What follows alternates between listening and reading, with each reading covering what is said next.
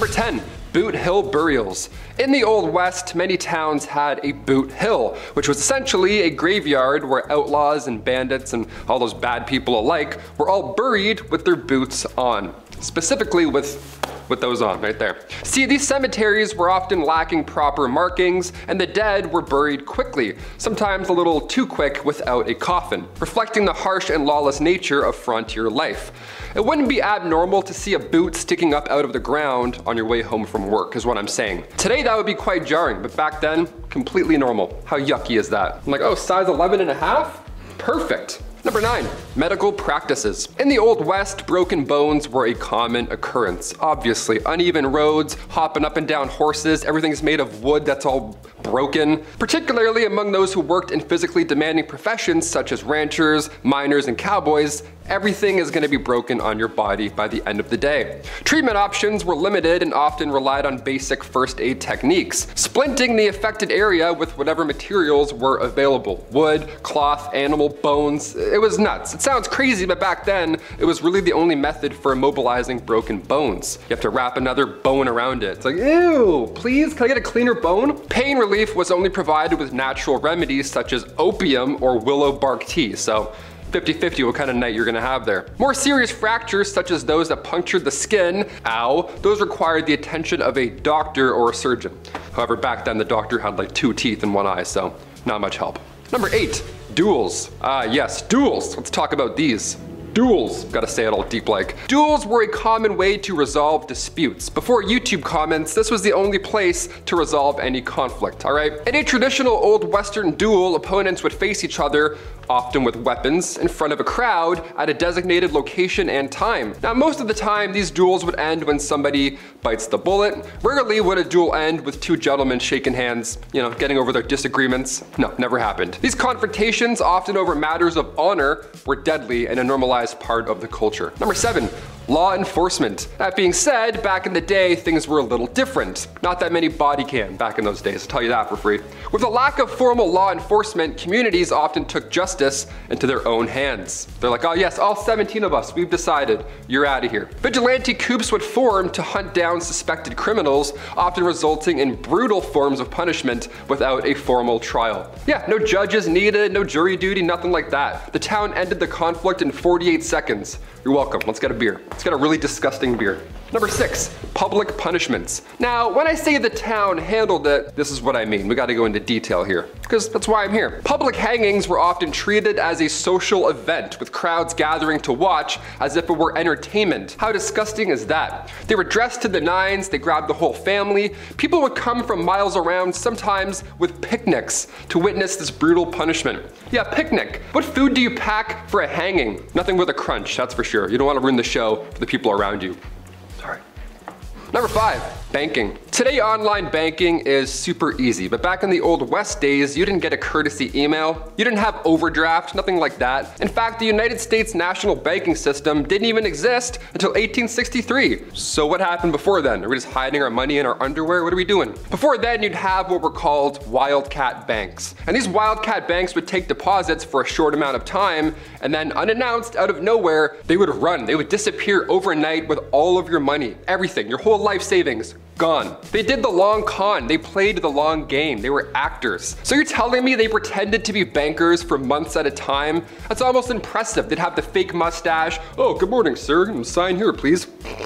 They lied, they faked it for months. They just lied for months and then dipped out of nowhere. Thankfully, after 1863, a noble profession was to work at a bank and, you know, not steal everybody's money. The Hudson Bay Company, Wells Fargo, these big names, they all gained trust over time because of these fake Looney Tune banks. Imagine, how do you not break character? You're like, okay, and that's you all set up. They're like, we got it, go. Number 4, seam squirrels. Nothing to do with squirrels before you get upset. Here we go. During the Old West era, personal hygiene was not a priority for many people, and lice infestations were all too common. Nice, now I'm itchy doing this list, love that. The type of lice that affected people during this time was commonly known as body lice, which could be, well, obviously found in the seams of clothing, hence the term seam squirrels. I got some squirrels on my body, nice, that's great, so itchy, so disgusting. Body lice was a major problem during the Old West era, and they were responsible for the spread of diseases like typhus, trench fever, relapsing fever, all the fevers, any fever just coming your way, right into your mouth and eyes, horrible. These diseases were often fatal, and many people in the Old West succumbed to them. So to combat the spread of lice and the diseases that they carried, people in the Old West often resorted to extreme measures, such as burning their clothing or even shaving their heads completely bald. Bunch of bald cowboys. Bunch of naked bald cowboys walking around being like, where's my money? I thought this was a bank. Number 3, resurrectionalist. While Boot Hill sees folks going into the ground, a resurrectionalist was responsible for the exact opposite. Yeah, bring them back up. We actually made a mistake. Get that guy back out of there. These guys were responsible for digging up dead bodies, and then they would sell them to medical schools for like $9. It was really disgusting. Now, this was the late 1820s, and at this time in Edinburgh, Scotland, believe it or not, the medical science community was on the up and up, so this was needed for that to work. But in order to study new medicines and, avoid the next plague, they needed these guys. They needed these resurrectionalists to rise the dead like they're a White Walker in Game of Thrones. I don't know, that's what I imagine in my head. Would you rather work a Boot Hill type job, or would you rather get paid to dig up bodies? Put them in or take them out? Comment down below. Both are so horrible. Couldn't imagine picking. Number 2, bad bartenders. When we think of old saloons, the old Western saloons, kicking in those crazy doors, we imagine some catchphrases and whiskey and all that fun stuff. Everyone's loud, it's Peaky Blinders, whatever. No, not at all. It was the exact opposite of fun. The bartender would pour a drink, the cowboy would take the bottle instead because he's an alcoholic, and also that's super illegal. Back in the Wild West days, you could do whatever you want. You could drink what you want, you could serve what you want. Anything goes. Bartenders also had no regulations to follow behind that sketchy bar. So not only was it very high proof, but some bevies like tarantula juice would just straight up kill you. Yeah, if its name didn't tip you off, if you're drinking tarantula juice, it's because it's made with poisonous ingredients. Tarantula juice was made from strychnine, and if you drink it, well, you'll feel like there's tarantulas crawling all over your skin. Huh, how fun is that? Cool. Which button do I press to not tip? Thanks so much. Number 1, medical shows. Today, medical shows are fascinating. Even on YouTube, Dr. Pimple Popper, are you kidding me? I can gag all day and watch that, it's the best. Back in the Wild West, the 1860s to the 1890s specifically, they had what's called medicinal showmen. Now these guys, these showstoppers, they would show up in your town selling elixirs and tonics because everyone needed one, of course. Everyone needs to live a happy and comfortable life, but they were full of lies. Don't listen to these guys, all right? These professional medicinal showmen would have pawns run ahead, stay in your town, and then wait. They would plant themselves in the audience before these random demonstrations of amazing medical elixir shows began. So they'd call up random audience members, one of these being their buddy, and then these magical elixirs would treat their ailments just like that. What an amazing show. I'm in. I'm gonna buy this immediately. One of the most successful of these elixirs was the elixir made from John Healy and Charles Bigelow. It was a mixture of herbs, roots, and animal fat, and it was said to treat any illness back in the day. But in reality,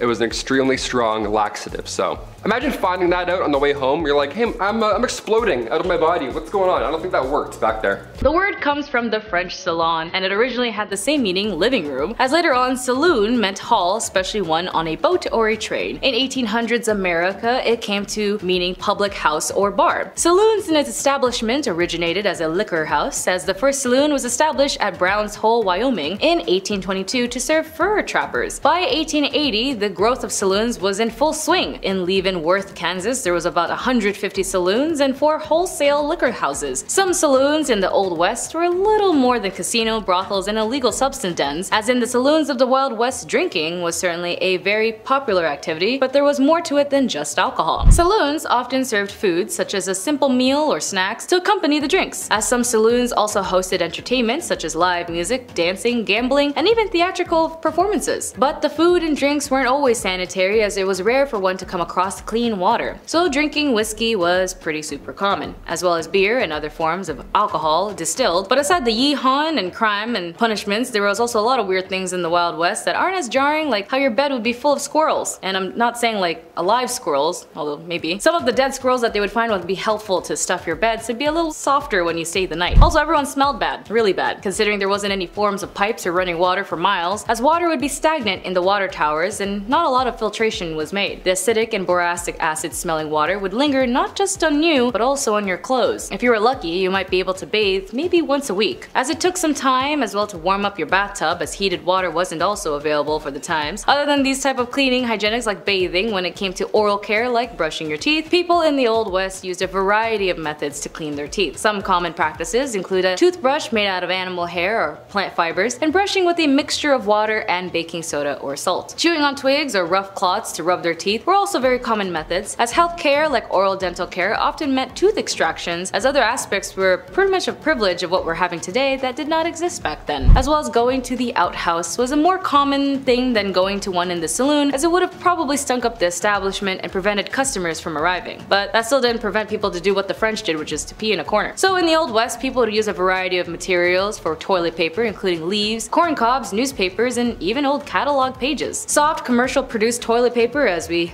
are very privileged to know today, didn't become very widely available until the late 19th century. And since they didn't have plumbing, as these outhouses were so common and gross, they stunk as they attracted many types of wildlife to slither their way in with you. They had bugs like black widows, and if you're extra unlucky, maybe even poisonous snakes. Also, because of the trades of goods of many were tobacco, spittoons were located everywhere. In almost every saloon, if not, you'd be finding yourself slipping on someone else's spit. Due to the widespread of the chewing tobacco in the 19th century, spittoons were a common fixture in public areas, including railroad stations. Their intended purposes was collecting tobacco juice spit from a distance, so typically they were built heavy and low to the ground. So with a wide mouth or funnel top, in the United States, public health departments launched an anti-spitting campaign to stop the spread of TB as it became more and more aggressive in smaller populated areas. Tuberculosis had forced some of these states as spitting to be illegal, as it still is, and by the mid-20th century, spittoons were finally gone from most public spaces in the United States. I don't really think right now they still have spittoons, but that's gross. Even the towels used to clean the bathroom and the bars at saloons were the same towels you'd wipe your face if you had too much beer foam. People kept spitting, and so it was so outlawed that because of the respiratory disease went rampant in the regions, if you kept spitting, you'd be charged with a $500 fine. But either way, the Wild West, from the daily politics to hygienes, times do be changing and the world keeps on spinning. With gambling as super apparent in saloons as it was also useful pastime, it was also a risk if you were a cheat, and you might also have to cheat death, because you're not supposed to do that. Some, like the weapon fight at the OK Corral, were the outcome of long simmering feuds and rivalries, but most were the result of confrontation between outlaws and law enforcement. Although in movies, televisions would like to us believe otherwise, it was very rare when pew-pew fights occurred with the two standing fighters off squarely facing one another from a distance in a dusty street. They would just knock your butt out. The romanticized image of the Old West style fight was born in the dime novels of the late 19th century and perpetuated in film era to make such a point that this fiction version of what our mind's eye quickly conjures up when we hear the word weapon fight. You know what I mean. In actuality, the real fights of the Old West were actually so rarely civilized that yes, we might have heard some of these famed robber criminals like sharpshooters like Billy the Kid, Calamity Jane, Jesse James, and Annie Oakley. They wouldn't really wait, you know, unlike Clint Eastwood films. It was probably more rotted than it was organized, and the Wild West saloons were also known for its culture of its violence. Weapon slingers and outlaws, as I mentioned, often frequent these establishments, and disputes were often settled with a handheld weapon fight. Even saloon owners would also provide their own weapons for their patrons, and saloons itself would become a battleground during an open firefight. Saloons would also appear in every town and were your average pit stop on a long journey, and if you're a man who hasn't seen or felt the touch of a woman in a very long time, and you can afford it, you might stop by to a certain saloon for a drink and quench whatever thirsty self you might be craving. Like a gentleman's club, most Wild West saloons catered almost exclusively to the white men in the frontier, although women could sometimes find work in the bars as dance hall girls or workers of the evening. But of course, you have the madam of the house making sure the security of her girls are okay, but when it comes to money and gold rushes, it was pretty much more valuable than the average person's life. Respectable women didn't frequent Wild West saloons, but women who were less concerned about their reputations might find work there. Many saloon girls were widows and had no other means of support, or young girls who were seeking something more than working on their family farm. They wanted adventure, if you know what I mean. The girls were to dance with the men and get the men to buy them drinks, earning as much as $10 per week, which is pretty a lot for back then. Most saloon girls also made commissions from the drinks they sold, and whiskey sold to the customers were generally marked up to 30 to 60% over its wholesale price. But like all dames who worked in these type of eras, were definitely in her bag, as her status would be noted and gossiped throughout town. One famous saloon girl was also named Fanny Porter. Fanny's family arrived in Texas when she she was just 1 year old immigrating from England. Growing up as both an immigrant and the middle of the Wild West may have inspired her to enter the sporting life, as she took up the trade as a teenager and opened up her own brothel at the age of 20 in San Antonio. In some ways though, these saloons would have been another term for these women of the night to rebrand themselves as cantina girls. However, despite themselves and the services they provide, their life expectancies were actually short. In a typical night, and I'm not just talking about in case, someone does something to them, it was because of the drinking. A woman may have to have consumed up to 30 beers a night. An average lifespan of a woman in the cantina trade was less than a decade. Like as in current times in Japan, they also have these host clubs that if you go and meet these very handsome and beautiful people, you would also be forced to drink with them. And like the cantina girls back in the Wild West, a lot of these people would suffer a lot of liver issues, which means cantina girls still exist today, just not where we are well known of. And since I mentioned it was so dirty, they'd even bring their horses in the saloon. Like the idea of the Wild West and anyone could do anything they want. That also included bringing your horse inside of the bar to take a selfie with. Like in this photo, where the men of the saloon located in Utah took their horse to be part of the group chat profile pic, and I think my favorite part of this photo is how the bartender is also posing. But despite how gross it was back then, even part of the historical tourist attractions, there are some saloons still open and even in operation today. Saloons like the White Elephant in Fort Worth, Texas, was one of the more than 60 Wild West saloons in the city, and at the end of the 19th century, it is actually still open today for functioning, albeit in a different building. But it still holds a lot of significance as it holds a lot of memento, part of American Western history. Number 10. Pearl Hart. Pearl Hart was a notorious figure in the American Wild West, known for involvement in a stagecoach robbery. Her life story is often intertwined with the tales of the Old West and the outlaws who sought adventure and fortune during that era. Pearl Hart, whose real name was Pearl Taylor, was born in Canada in 1871, but was later moved to the United States and became involved in various activities including acting and singing. In 1899, Pearl Hart and a companion, Joe Boot, decided to rob a stagecoach in Arizona. The stagecoach was en route from the Globe to Florence, carrying passengers and valuables. The stagecoach robbery did not go as planned, as Pearl Hart and Joe Boot were not experienced criminals, and their attempt was somewhat amateurish. They failed to obtain a significant amount of loot, and after the failed robbery, Pearl and Joe was captured by law enforcement. They were then later arrested and brought to trial, and Pearl Hart and Joe Boot were tried for their crimes. During the trial, Pearl presented herself as a victim of circumstances, arguing that she had committed the robbery due to personal circumstances. She was convicted and sentenced to only 5 years in prison. As for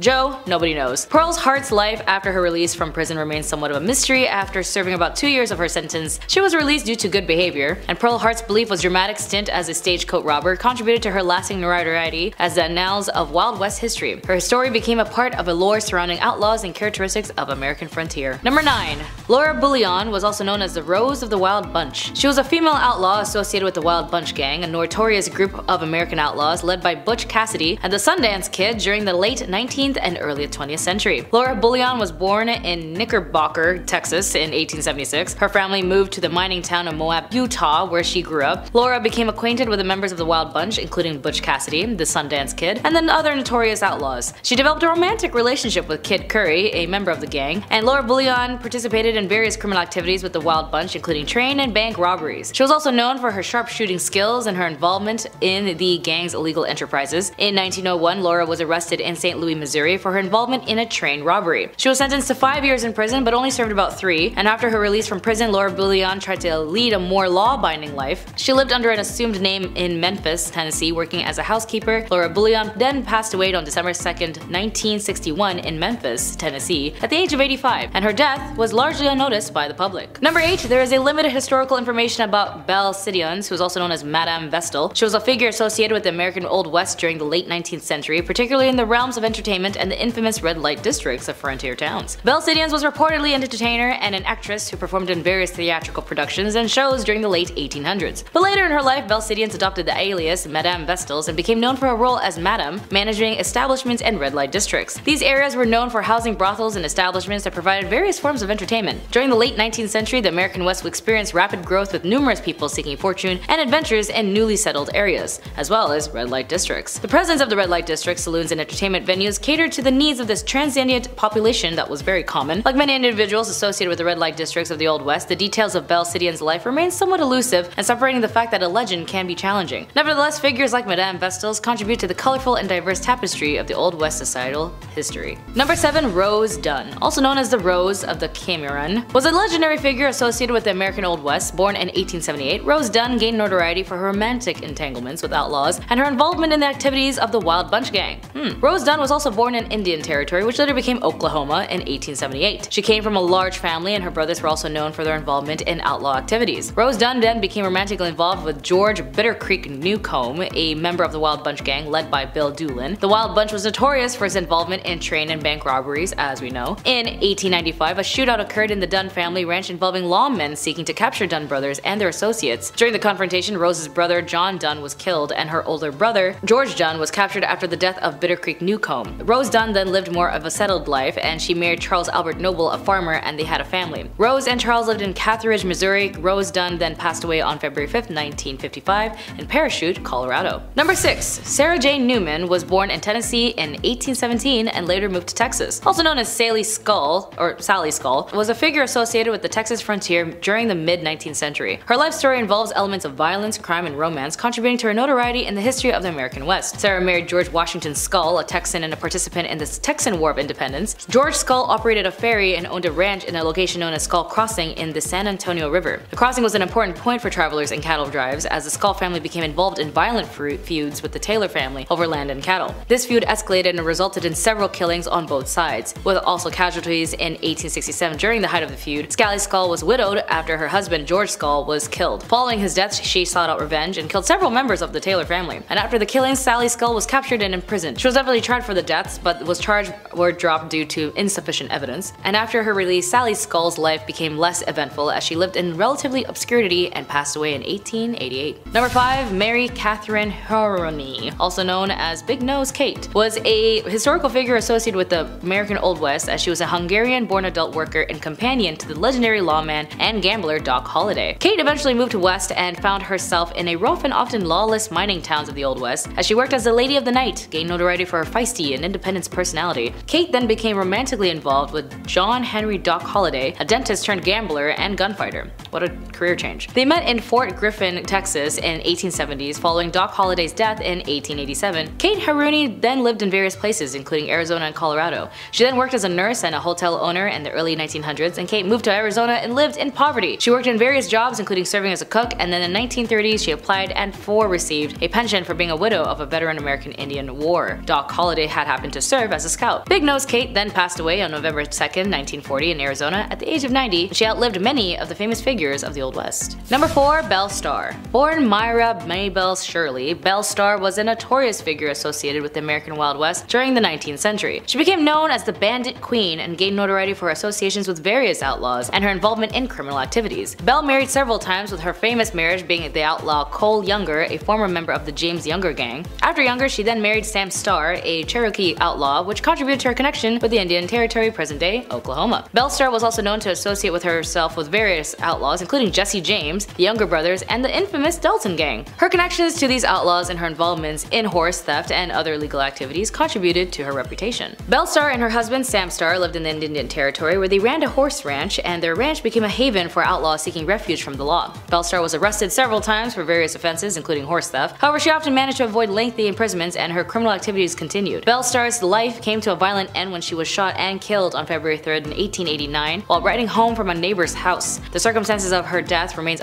somewhat of a mystery, and the identity of the killer was never actually established. Belle Starr's life exploits became part of the Wild West folklore, and over the years, she had been portrayed in many books, films, and television shows, contributing to her enduring legend. Number 3. Etta Place. Etta Place is one of the mysteries of the American Wild West, as her true identity and details of her life pretty much remains uncertain. She was associated with the famous outlaws Butch Cassidy and the Sundance Kid, as we also know them, and is often considered to have been romantically involved with the Sundance Kid. Despite her connections to these historical figures, she is very little known about Etta, as Etta's place, true identity, and background are unclear. Her real name and place of birth and details about her early life are not actually known at all, and some historical sources suggest that she may have been born in the United States, while others propose that she could have just been European or South American origin. Etta Place is also best known for her association with Butch Cassidy, aka Robert Leroy Parker, and the Sundance Kid, whose actual name is Harry Alonzo Longabo, and she traveled with them during their exploits in South America, where they sought refuge to escape law enforcement in the United States. In the early 20th century, Butch Cassidy, the Sundance Kids, and Etta Etta traveled to South America, where they continued a life of crime, and they are believed to have engaged in bank and train robberies in countries like Argentina and Bolivia. The fate of Etta Place is uncertain, as some theories suggest that she may have perished alongside Butch Cassidy and the Sundance Kid in a shootout with the Bolivian authorities. However, there is actually no conclusive evidence to support this theory, as there may be other theories that Etta Place's true identity, with some speculating that she may have had used multiple names during her lifetime. However, concrete evidence to confirm her background or provide clarity on her true identity is still undiscovered. Number 2. Born in France around 1829, Eleanor Dumont moved from the United States and became involved with the gambling industry known as the Gold Rush. She arrived in California during the Gold Rush of 1850, seeking opportunities in the burgeoning mining towns in 1854. Eleanor ended up opening a gambling establishment in Nevada City, California, where she ran gambling tables and a reputation for her skills as a card dealer. She then became known as Madame Moustache due to the fact that she had distinctive facial hair and refused to remove it despite societal expectations, and over the years, Madame Moustache opened and managed several gambling establishments in various mining towns, including Virginia City and Bodie. Despite her success in the gambling business, Eleanor faced financial challenges and struggled to maintain her enterprises. She suffered major losses and debts that ended up leading to her to a decline in her fortunes, and then Eleanor Dumont's life took a tragic turn, and as in 1879, facing financial difficulties and heartbreak, she took her own life by ingesting an overdose of really intense drugs in Bodie, California. Eleanor Dumont's story proves that a glimpse into the complexities of life during the gold rush and the challenges faced by women trying to make a living in a male-dominated society. Her role as a successful gambler and card dealer, as well as her refusal to conform to traditional gender norms, contribute to her place in the history of the American West. The nickname Madame Moustache and her distinctive facial features further add the colorful and unconventional aspects of her life. And finally, number 1, Bonnie Parker was one half of the notorious criminal duo known as Bonnie and Clyde. Alongside Clyde Barrow, Bonnie Parker gained notoriety during the Great Depression for a series of bank robberies and criminal activities in the early 1930s. Bonnie Elizabeth Parker was born on October 1st, 1910 in Rowena, Texas, and she grew up in a working-class family, and despite her small stature, developed a love for poetry and drama. I wonder if that's what caused her to join Clyde, because she joined Clyde Barrow in January 1930. Clyde was already a seasoned criminal, a little bit of spice, little paprika, was serving time in East End Prison Farm in Texas. A mutual acquaintance smuggled a weapon to Clyde, and he used it to escape. Bonnie and Clyde embarked on a crime spree that included bank robberies, burglaries, and car thefts. They were involved in several pew-pew-outs with law enforcement, and their criminal exploits attracted significant media attention. Bonnie and Clyde were often a part of criminal gang that included their other associates, such as the Clyde brothers, Buck Barrow and his wife Blanche Barrow. The gang engaged in violent confrontations with law enforcement, resulting in injuries and fatalities on both sides. Bonnie and Clyde gained additional notoriety due to photographs found by police at one of their hideouts, and the images depicted the couple posing with weapons, contributing to their image of glamorous and dangerous criminals. Bonnie and Clyde crime spree came to a violent end on May 23, 1934, when the law enforcement officers ambushed their car near Bentonville Parish, Louisiana. The officers fired a barrage of bullets, killing both Bonnie and Clyde instantly, and the story of Bonnie and Clyde has become a part of American folklore. Their criminal exploits and romanticized in the media have been a subject of numerous books, films, and songs, and the 1967 film Bonnie and Clyde, starring Warren Beatty and Faye Dunaway, further cemented their status as infamous figures. First up, let's meet Pearl Hart. And let me start by saying that there's like 3 Pearls on this list. Wild West was a big fan of that name, and Pearl was a big fan of the Wild West. She was born in Canada around 1870, and by 17 she was married to a gambler and on the train to the Americas, running from her terrible father and a life of disguising herself as a boy to commit thefts to scrape by. At 22, she attempted to divorce said husband to pursue further opportunities in the West. A total ride-or-die dandy, Pearl's husband upped his life to chase her down, and when he found her, Pearl was already living it up with cigarettes, liquor, and even morphine. He won her back, but only before being drafted. After her husband left to fight in the Spanish-American War, Pearl, who was using her old cross-dressing ruse to commit thefts and crimes alike, met a man named Joe Boot, who was a career criminal. They robbed stagecoaches for a while before she was caught and jailed. Hart is famous for saying, "I shall not consent to be tried under a law in which my sex had no voice in making." She was eventually released, jail having helped her find sobriety, new skills, a career, and how to read and write. But the rest of her life is kind of unknown. America was shocked and thrilled by the idea of a female outlaw, and Pearl earned endless infamy from the age of 19. Newspapers clamored for interviews with Hart, while Cosmopolitan, a new magazine at the time, was obsessed with her and often sent reporters to try and get quotes out of her. The Old West never saw another woman like her. And Pearl wasn't the only one taking advantage of male privilege. Meet Charlie Parkhurst. And from 1812 until their death in 1879, nobody knew Charlie was biologically a woman. There's no official documentation on what Charlie identified as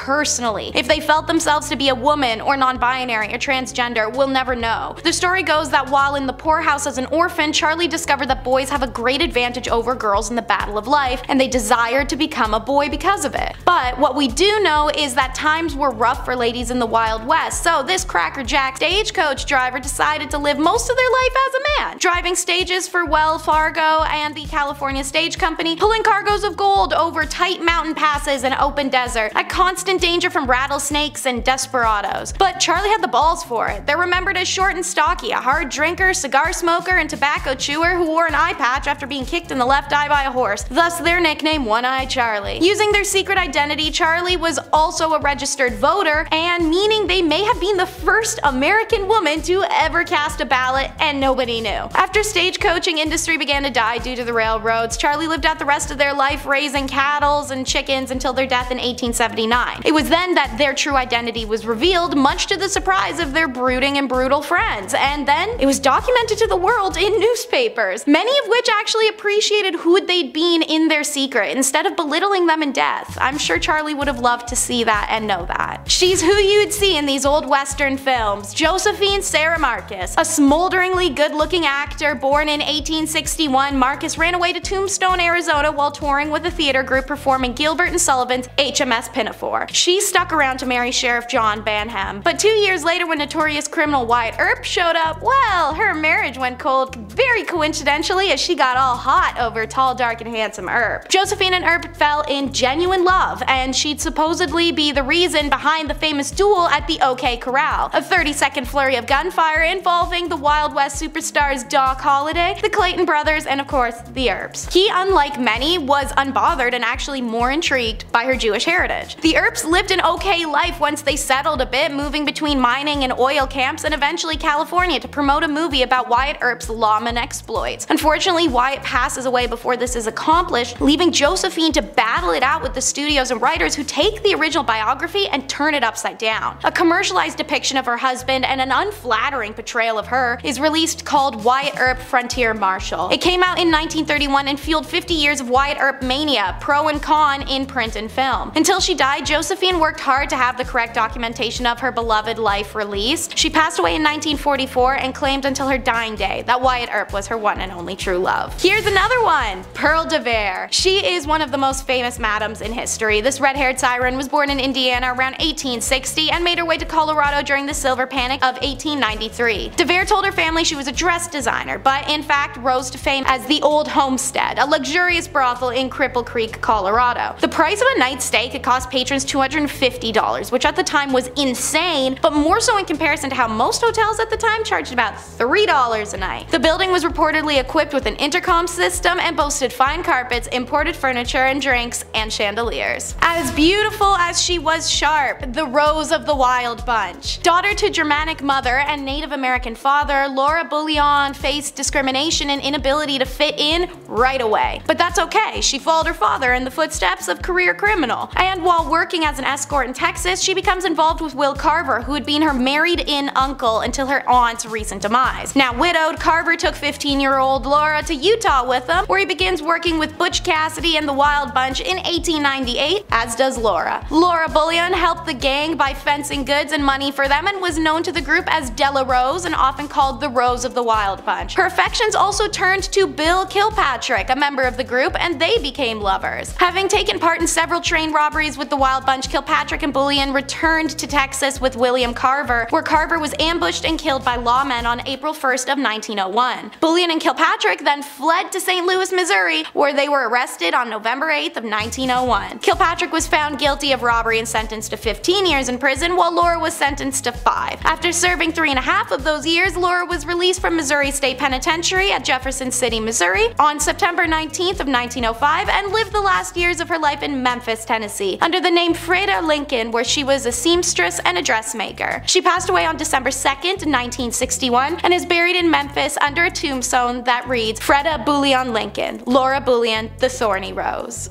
Next, Mary Ellen Pleasant, the most powerful black woman in the Golden Rush era. Historians indicate that Pleasant was most likely born a slave but got her freedom at an early age. She worked on the Underground Railroad as a young adult, ushering enslaved people out of the South and into the northern states. Like many others seeking their fortunes during the gold rush, Pleasant and her husband moved to San Francisco. Here, she works as a cook and waitress and a professional eavesdropper. I know we're all taught not to be nosy, but Mary Ellen learned from the conversations of wealthy patrons, intentionally listening in for valuable information. She took what she learned and began applying it as banking and monetary skills that launched her immediately upwards. She took what she learned to help build a substantial fortune and eventually became one of the richest women in the city. Pleasant was an astute investor whose portfolio included real estate, railroads, restaurants, boarding houses. Pleasant's wealth, however, could not shield her from racism. In 1866, a streetcar conductor in San Francisco refused to let her board because she was black. Outraged, Mary Ellen sued, and the case went all the way to the California Supreme Court. In a historic decision, the courts ruled that segregation on streetcars was illegal in California. However, in return, the Supreme Court reversed the damages Pleasant had been awarded in a lower court ruling. You win some, you lose some, and sometimes you get both. And now it's Donna Barcelo. Described as the supreme queen of refinement and fashion, Donna Barcelo was a prominent saloon owner and a professional gambler in Santa Fe in the 1830s and 1840s. Barcelo was recognized for her charm and sharp business skills, which helped her establish as an influential member of high society during the heyday of the Santa Fe Trail. In 1835, Barcelo opened a hotel and casino in the city center of Santa Fe. The establishment encompassed an entire city block and featured lavish decorations including chandeliers, drapes, mirrors, and imported furnishings. The casino became a destination for local socialites and trail travelers for its opulence. Barcelo oversaw the casino's operations and regaled patrons as one of the card dealers, widely known as the best dealer of the card game Monte across the entire Southwest. Seeking trade deals and investments that increased her wealth and social status, exercised economic and political sway, she made her fortune from real estate and gold ventures in addition to her casino. And when the American civilian government established itself in Santa Fe during the Mexican-American War in 1846, Barcelo allied herself with Americans and assisted them by providing information and at times money. Accounts and representation of Barcelo were often embellished by those who had labeled her the Queen of Sin. Barcelo continued to operate her casino through the 1840s and died in January of 1852. Upon her death, she left several residences, properties, and fortune to her family, including 2 adopted daughters, in addition to substantial contributions to the Catholic Church and the city of Santa Fe to be used for charitable endeavors. Next up is Sing Choi. She's also known by the name China Mary and was an unofficial leader of Tombstone's Chinese community in the 1880s who supplied labor and opened laundries, restaurants, gambling halls, dens, and a general store. The Old West will always be remembered as an era of cowboy, but during its peak years, Tombstone was actually controlled by a female immigrant. She arrived in Tombstone sometime around 1879, and at that time the Chinese population was 11 people, and she recognized the unprecedented profits waiting in the western boom towns. Mary's general store was in the center of Hoptown, a Chinese district of Tombstone. Mary's store dealt in both American and Chinese merchandise, and she gained a reputation as a universal accommodator. Everyone knew that nothing in Hoptown was done without China Mary's go-ahead, and so she was held in the highest of esteem throughout Tombstone society. She was an organized and shrewd business operator who had an attitude that discourse was bad for business. Her private police force handled any problem that arose within her community. Mary enjoyed the highest of respect. As a result, she could act as a sort of intermediary between her community and other ethnic groups. She was the conduit that made cooperation possible. She was not only a cunning businesswoman, but a sympathetic humanitarian and calculating capitalist. Mary was a genuine immigrant success story. Even as a woman in the Old West, she wielded real power. She died in December of 1906 from heart failure when she was 67. Flesh is in the name and it's her game. Susan LaFleche. This is the story of the first Native American to earn a medical degree. Born on an Omaha res in Nebraska as a young girl, she watched a sick indigenous woman wait all night for a white doctor who, after being called several times, just never came. The woman died the next day, and as Susan later wrote, "She saw the need of my people for a good physician." Susan's father taught her her own culture and traditions and then sent her to the reservation's Presbyterian school where she learned English, and then high school for further education to survive colonial society. She applies to the Women's Medical College of Pennsylvania. It's a bold move on her part because even during this time, the most privileged of white women of America faced enormous backlash when attempting a medical degree, let alone a poor native girl. Despite this, she graduated a year early and first in her class. Rejecting a potentially comfortable life on the East Coast, she returns to the Omaha reservation and became the sole doctor for more than 1,200 people across 400 plus miles, and she was only 24 years old. She marries, she has 2 kids, and she never stops. In fact, she keeps going till she has enough donations and supplies to open the first hospital on a reservation that was not funded by the government. government. Unlike the absent doctor that she remembered from her childhood, Susan helped anyone who needed it, regardless of race or ethnicity. On September 18th of 1915, Susan passes away. She worked hard to build a bridge between two worlds as her father advised, and it was evident at her funeral. 3 priests eulogized her, but it was a member of the Omaha tribe who delivered the final words in the Omaha language. And now for the last lady on the list, Cathy Williams, who also went in reverse as Williams Cathay from 1866 to 1868 with the famed Buffalo Soldiers who patrolled the 900-mile Santa Fe Trail. She was the first African-American female soldier to enlist in the Army. She's the only documented black woman to serve in the Army in the 19th century, and she's the only known black female soldier to be a part of the Buffalo Soldiers. Post-war job opportunities for newly freed slaves and for African Americans in general were non-existent, so many had no choice but to turn to the military service for employment stability, but also newfound access to healthcare, education, post-war benefits by way of pension. Her enlistment starts in November of 1866 in St. Louis, Missouri. A cursory examination by an Army surgeon should have outed Williams as a woman, but since the Army didn't require full medical exams at the time, she was minty. Eventually, her 3rd round with smallpox has a surgeon discover her secret in 1868. The post-surgeon found out I was a woman, and I got my discharge. The men all wanted to get rid of me after they found out I was a woman. Some of them acted real bad to me, Williams said. Once again, dressed as a man, Williams signed up to an emerging all-black regiment, the 38th U.S. Infantry, which would eventually become part of the legendary Buffalo Soldiers. These units dotted out the landscape of the American West and showed tremendous skill and valor in a range of duties. They fought in skirmishes with indigenous people, escorted vulnerable wagon trains, built forts, mapped the territory, protected white settlers, all with subpar equipment and a lot of racism towards them. In trying to make a life for herself, Williams could not have known her story had traveled. It landed with a St. Louis Reporter, and in January 2nd of 1876 edition of the St. Louis Times Daily, Williams officially became a headline when her story was published. Accounts say she died in 1893, shortly after being denied disability compensation required for her illness. Not for being undeserving of it, but simply because they couldn't grant it to her due to the fact she lied about being a man. Starting our list off at number 10, a banker. Today, online banking is easy, right? It's a little bit too invasive at times. I don't know. I get an email from my bank, it's like, Mr. McWaters, do you want to provide for your family? I'm like,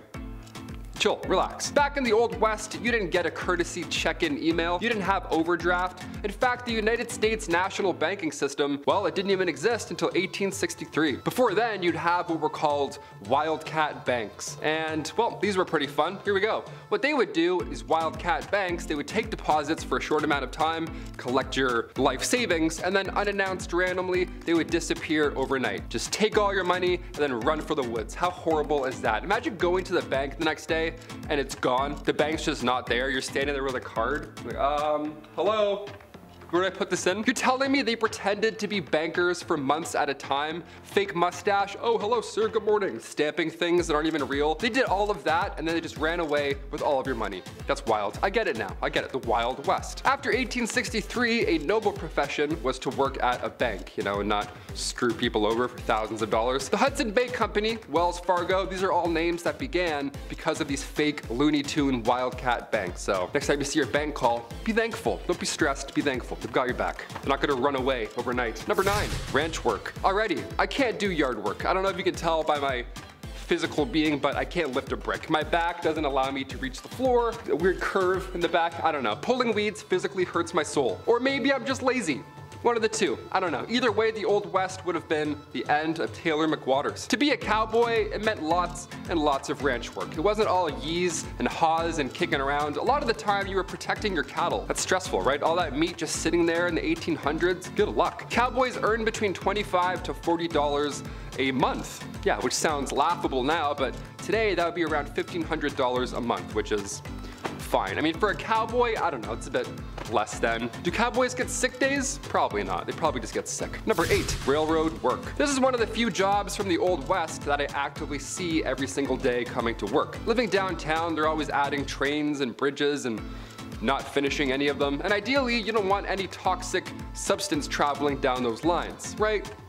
Fingers crossed. Well, back in the Old West, railroads were meant to assist the booming mining and ranching industries. Thing is, there weren't enough hands. There was not enough to keep up with the rate that they needed to. Like, who's gonna build a railroad? You know, who was the first person? Railroad workers, monthly you'd make around $1,000, and this brought a wave of immigrants to the West. The Union Pacific and the Central Pacific Railroads, they all lay over 1,700 miles. Now, making this actual railroad, it destroyed the bodies of these workers, but without it, American history would not be the same. Couldn't imagine making a railroad, that is exhausting. Number 7, blacksmith. Alright, close your eyes and imagine a blacksmith. Just any blacksmith from any time. Is he bald? Does he have a massive beard? Is he incredibly strong and wildly intimidating? Yeah, that checks out. That's what a lot of them look like. Missing teeth, banging something pretty loud, that's a blacksmith. Frontier times were almost a golden time for blacksmiths, believe it or not. Hammers, horseshoes, new railroads, it checks out. No, they didn't need any chainmail, but a saddle wouldn't hurt, that's for sure. We could use a saddle. They would earn up to $200 a day. Blacksmiths were always busy in the Old West. They doubled as auto repair services really at the same time. I mean, I don't know. A guy comes in with a busted up carriage, well, now you're a mechanic. Yeah, go fix this wooden car. Good luck, you have one day. Here's 10 bucks. Number 6, journalism. Believe it or not, the newspaper business cleaned up shop back in the frontier. Everyone wanted to know what the tea was. Tucson, Arizona, for example, back in the day, back in 1831, that one town had 5 different newspapers. Yeah, even though there are only 465 residents, there were 5 different papers. That's stressful. How do you keep up with that much news? I mean, to be fair, before radio and television, yeah, there's probably lots to talk about all day long. That's pretty much all you can do, just talk all day long, so I get it. The industry provided jobs as well. It's very much like YouTube. Here, there's writers, there's hosts, the design and print staff, we have editors. It was a little easier than laying down a railroad, that's for sure. So when it came to jobs, yeah, journalism wasn't that bad. Definitely better than doing anything that has to do with this motion, that's for sure. Number 5, mining. A study done at a mine in Butte, Montana found that miners were dying from tuberculosis. A lot, like 10 times more than they should be. Not should be, but you get what I'm saying. The mining industry is crazy dangerous. Safety was often overlooked and the health of these miners was, well, non-existent at the time. The first gold rush was back in 1799. This kicked off everything. A young man named Conrad Reed, he found this bright yellow rock. He had no idea what it was, and for years, he and his father, John Reed, actually used it as a door stopper. Yeah, this 17-pound nugget of gold, just keeping a swift breeze rolling through. It's worth a bit more than a door stopper today, and this actually ended up changing the entire industry. Gold mining got so popular that Congress had to build the Charlotte Mint just so they could handle all this incoming gold found in North Carolina alone. It's pretty cool. You have to make a mint? That's how much money you're making? Buddy, I want a mint. Number 4, law enforcement. Of course, this too was a little different back in the Old West. There are not many body cams back then, I'll tell you that for free. Movies and television, they like to show the Old West as a lawless, rootin' tootin' time, and while sure, some of that is true, it wasn't as terrible as we think. Like A Million Ways to Die in the West, Red Dead Redemption, it wasn't that crazy because before any formal law enforcement agency did pop up, everybody was a bounty hunter, right? Why not? There's nothing else to do. Go lay a bunch of bricks or go catch a bad guy. 50-50, both are quite dangerous. Eventually, positions like that of a US Marshal began to pop up more and more, and well, now there's a bit more order to the system, that's for sure. A bit, just a little bit. Number 3, barkeep. Alright, I love pubs, big old fan of pubs. Never been to a Wild West rootin' tootin' pub, but I'm in no rush. They always have weird drinks like venom snake juice or whatever, like spider ale. I'm like, I don't want any of these poisons. How about a beer?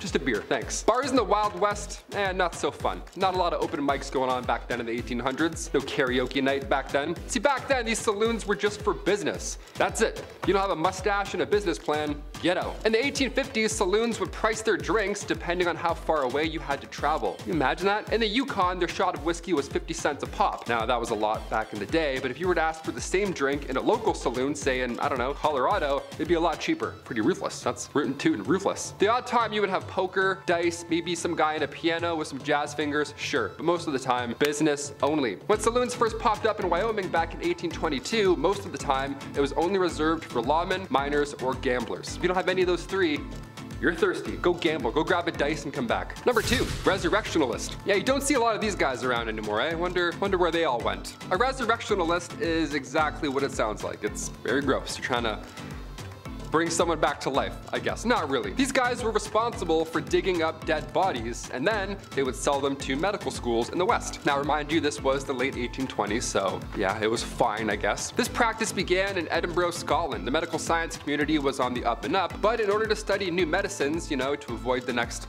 plague or the next toxin rolling through your system. They needed these guys to come in and do the dirty work. Today the medical community is a bit different. We're a bit, you know, smarter with things, but hey, never say never. A resurrectionalist might come back to life and be a new profession. How ironic. And finally, number 1, medicinal showmen.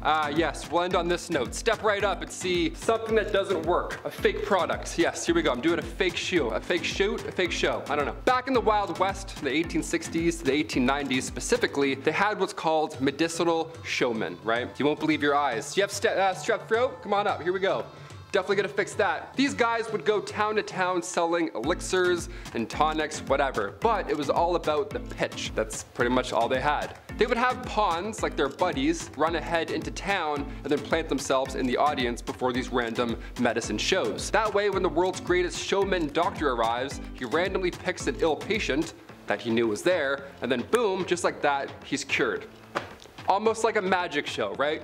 Some would think, full of lies. One of the most successful of these elixirs was the elixir made by John Healy and Charles Bigelow. It was a mixture of herbs, roots, and animal fat, and it was wildly popular. They toured with this elixir. They had to tell everybody in every town. They said it could treat any illness, but in reality, it was just a laxative. Just a mess, just a show, really. So don't believe everything you hear, except for today. Today we're a bit smarter. Back then, not quite. Kicking off the list at number 10, going the distance. First things first, how much was an IPA back in the 1800s? That's why we clicked this video, right? That's all we want to know. Some beers today cost like $13 at the bar. What's going on? Nowadays we have happy hour, drink specials, wine pairing suggestions that go along with your meal. We have affordable alternatives today at the bar. Back in the 1850s, saloons would price their drinks depending on how far away you had to travel to get there. Isn't that wild? In the Yukon, their shots of whiskey were like 50 cents a pop. That was a lot of money back in the day. If you were to ask for the same drink in a local saloon, say in Colorado, you could get numerous beverages for the same price. And as you would expect, the fancier the establishment, the more you'll spend. But either way, it's not gonna be comfortable. Number 9, manure everywhere. The 1800s were changing times, especially on the western frontier. Cities were being built, America was under reconstruction, and if you see my video on the 1800s technology, then you know how things were about to get a little wild. Except, something I want to talk about today is, well, it's gonna drive moms and wives nuts across the country. How many times have you told your husband or the kids to wipe off their feet before coming into the house? Or stop wearing their shoes in the house? Right? It's the worst. I'm sorry, Mom. Okay, but imagine that, except everyone is bringing in their muddy, bloody, and manure-covered boots into the house. Horses and livestock were just a part of everyday life. That means droppings, or road apples, as they're so commonly called. The smell alone on a hot summer day could make any cowboy turn green. I think I'm going to puke, Dad. Number 8, no stools.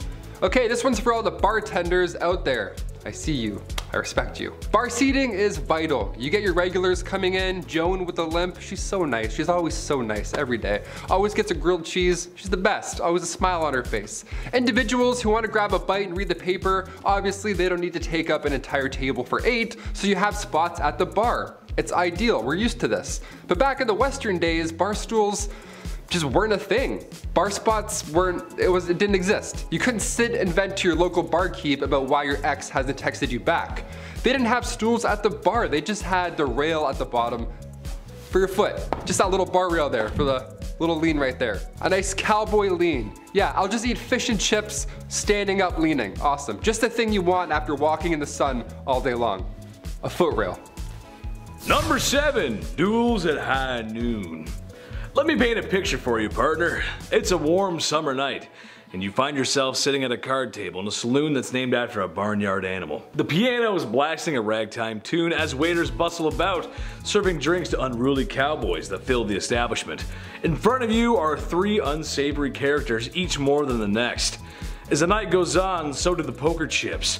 And when one gentleman ain't taking kindly to his losses, some insults about each other's mothers are exchanged. A powerful slap reaches the man across the poker table, matching the energy of Will Smith on an Oscar night. Too soon? I don't know.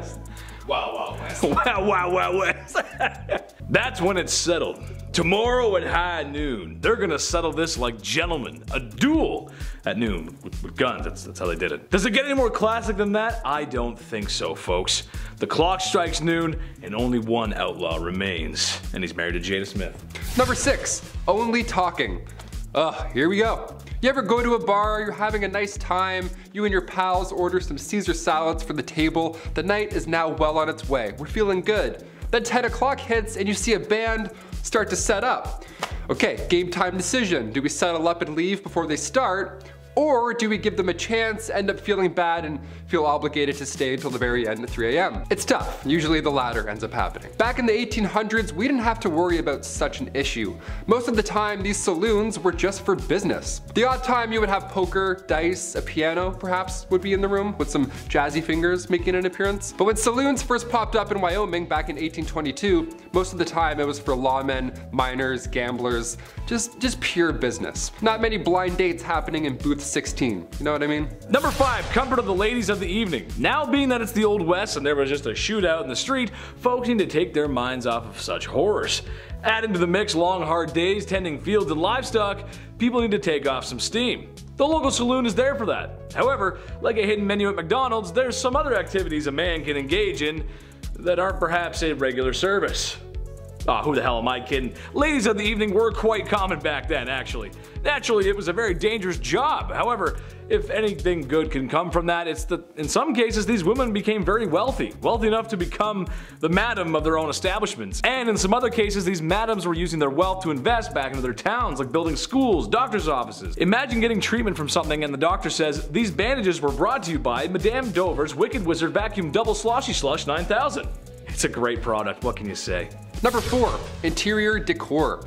We've seen a Western saloon in movies. More often than not, it's the swinging door. You know, the classic, they always kick it in, boom, and dust everywhere and all over the place. Dust gets all on people's meals, the classic. You sort of need to kick those doors open, kind of, also. Because if you go through slow, it's just weird. It like pushes your clothes back. You need that cowboy momentum. In reality, there weren't a lot of swinging saloon doors. In fact, most saloons across the West were in pretty rough shape. They didn't look like a Tarantino set at all. They looked like that one pub in that one town that one time, you know? Just not clean, not clean at all. You ride by, you're like, is that still open? How is that still open? These saloons were tiny rooms. We had stools or chairs made of fur. You know, no one's running fish tacos to tables in the 1850s. It doesn't always smell like a nice pub. You don't see something go by and you go, ooh, what's that? I wanna have that. No, that doesn't happen here. One of the fanciest saloons has to be the White Elephant in Fort Worth, Texas. It was 2 stories and it served fresh fish and oysters. Apparently it was a lovely time. Number 3, manifest destiny. The destiny of America. There's a famous poster somewhere. It's like an angel guiding the pioneers west. It's like pointing, doing something like that. Back to the history. What is manifest destiny? Well, for our non-American audience, it was this very core belief that since America had won its independence and begun expanding west, that they were destined to do so and keep expanding. And expanding. Why should the freedom train stop here, right? Coast to coast, baby. And maybe buy Alaska from Russia, since, well, they're not really using it. Okay, and maybe Hawaii. They got pineapples or something, I don't know. Alright, maybe even heavily influenced places that are beyond US borders. But all that American influence and imperialism starts here. Imagine being the pioneer who dared to venture west, like the Great Oregon Trail, or those who crossed the desert states. And some really religious folks that found a salty lake in the desert looked at their wives and said, I need at least 2 or 3 more. God bless America. Number 2, mixologist. You ever go to a pub, like a chill pub, dare I say a restaurant, and a dude with a mustache thinks he's in Peaky Blinders for no reason behind the bar? He's flipping bottles that don't need to be flipped, he's lighting shots on fire. Guy, it's 12:45 in the afternoon. What's your soup of the day? Where did this come from, historically? Where did the cool bartender role come from? I'm trying to order a Cosmo, but he won't stop doing stunts. In the 1800s, bartenders were referred to as mixologists. They were top dog. They had to be. They were the fanciest guys in town. We're now doing impressions of these guys today, you know, with the bow tie, and we pour it in fancy ways, because around the late 1800s, saloon owners were growing rapidly. So now you needed to have something special, something unique for the town, like say a witty mixologist who can twirl his mustache as he pours a drink without looking. Great, now the town feels special, it feels unique. Manuals for bartenders came out around the 1860s, that's when things started to get more serious. A gentleman named Jerry Thomas published a guide called How to Mix All Kinds of Plain and Fancy Drinks. Today we still have that, but now it's a red sticky binder that says meal specs and Sharpie. It's not as fancy, but it gets the job done. Number 1. Dysentery. Nothing is more horrible, more awful than catching dysentery. Trust me, I would know. I never caught it, sometimes I get diarrhea. Anyway, in Oregon Trail, the very charming DOS game. Gotta love that DOS color palette. Eye melting cyan and violet, nice. This text-based adventure game, however, is grounded in some truth, as we can all imagine this wasn't a time of great cleanliness. Dysentery, typhoid, cholera, malaria, or more commonly known as yellow fever, and even scurvy, which you usually associate that with pirates, but cowboys got it too. Which, given the conditions of the Old West, makes for a not so fruit-friendly environment. So yeah, it does make sense. Sadly for cowboys, prospectors, and everyone in between, there was a good chance you would lay down with a headache, and then the rest of your posse would have to lay you down forever in the ground, partner. Number 10, bounty hunter. Wanted dead or alive. The kind of thing that instills an idea of a character that would go out into the wilderness alone to hunt down criminals like Texas Cheddar over there, and would be despised by all those they encountered. But that's not actually how it really was. You see, bounty hunters as we think of them today weren't really like that in the 1800s. Bounties were usually taken up by public peace officers, private detective agencies, or companies like Wells Fargo & Co. Many sheriffs and marshals, such as myself, Sheriff Stringbean, took up these bounties to make up for the little amounts of money they make from their day jobs. The actual term bounty hunter referred to mercenaries who would join up with an army for the bonus of enlisting. On top of that, the reward for capturing criminals like Texas Cheddar wasn't even called a bounty. It was actually called a bail. Sorry to ruin your day. Number 9, gravedigger. What does a monster truck and a weird dude from Kakariko Village have in common? If you said the foundation blocks that made up my childhood, then you win a prize. What's the prize? A big old kiss from me. In all reality though, towns in the Old West were interesting places, where there were always two constants. Sand, and folks would probably end up in the ground, or that sand. So after the proper proceedings had taken place when someone croaked, it was time to dig a hole, or in these poor souls' cases, a lot of holes. Cholera outbreaks would keep a gravedigger busy for days. However, I thank the gravediggers for their service. I mean, someone had to do it. People like to give them a bad rap because they spend all their time with cadavers. That doesn't mean they're weird social outcasts. Well, except for Dompe and Seth from Red Dead Redemption, and well, the ones from Hamlet. Those guys are pretty weird, actually. Oh boy, maybe we should just keep our distance from them. I don't know, I'm getting out of here. Number 8, saloon owner. Saloons are about as synonymous with the Old West as a single tumbleweed blowing in the wind, moving from stage left to stage right. Just about anyone could be a saloon owner too, from Festus down the street to the previous sheriff to a fancy gambler. The saloons of the Old West outnumbered churches 100 to 1, and are any of us really surprised? You'd see one general store, one doctor, if you're lucky, and then like 3 saloons all on the same street. It's actually probably one of the most usual jobs on this list. It was also one of the most accessible jobs, usually being what people turned to when other avenues of employment ran dry. It would even be what you did while saving up money to buy farmland or to run for your office in your government. And in a town where everyone and their moms knows you as the guy who serves the liquor, you ain't gonna have a hard time getting elected. I kinda wanna be a barkeep now. Number 7, lady of the evening. I talk about these ladies a lot, I know. Not because I want to, but because that's history, baby. I mean, not that there's anything wrong with that. I'm window shopping only these days anyways. That's just the way she goes. A wise man once said, sometimes she goes, sometimes she doesn't. Way she goes, boys. When we think back and look at the Old West, you think of all the hard-working men and women who made the frontier possible. If it wasn't for those pioneers, we might not have the West Coast today. That means no vegan food. Ooh. That being said, the brothels and ladies who laid down their lives are a huge part of that history. Some brothels became so wealthy that they even would invest back in their towns, buying schools, medical buildings, that kind of thing. The truth of the matter is, no matter how greasy it might seem, it just wouldn't be the Wild Wild West with a little girl power. Number 6, a banker. Look, it ain't really unusual, but you get shot at a lot. Bank robberies were not just in movies, no sir. To be a banker these days came with the territory of inviting unwelcome weapon-wielding bandits to hold you up. Apart from robberies, these banks had pretty much zero regulation too, so fraud and mismanagement was pretty commonplace. It's almost safer to keep your savings in a vault at home. almost. A lot of the time, these banks were just a couple of fellers in town who teamed up, pulled their money together, and opened a community bank. You can kinda guess how this probably wouldn't be the most trustworthy of monetary depositories. But they were absolutely essential for some people, especially those in the cattle business, where you would see around $50,000 to $100,000 exchange hands in some of those transactions. That's a lot of money back then. Heck, that's a lot of money right now. To me, at least. Applications for a sugar mama will be received in the comments below. Number 5, gambler. You gotta know when to hold 'em, know when to fold 'em, and know when to walk away. Anyone who spends time in front of a slot machine will tell you that it can be a dangerous game. Many have claimed to won it big, all whilst envelopes with red print pile up at the front door. Final notice? Pfft, that means another spin, baby. Well, this is a similar story of the Old West, but instead of a one-armed bandit, there were actual bandits with 2 arms and guns. Yikes. It's a game of poker, lies, bluffs. Playing the wrong hand could wind up turning sour. The gamblers are the type of guys who roll into town in the shiniest clothes and stay in the best places. And right before you notice you've been cheated at the poker table, he's already cashed out. Number 4, milliner. Hey, I have a proposition. So we have hats for men, right? Now, what if we employ someone for the sole purpose of, get this, making hats for women? Well, Jebediah, we have that. That would be the milliner down the road there. If you were a high fashion lady in the 19th century, then you would have definitely come into contact with these fine sellers and makers of women's hats. They were usually located in bigger cities where the higher end families would either live or spend their time. And you should take a look at some of these hats. They are works of art.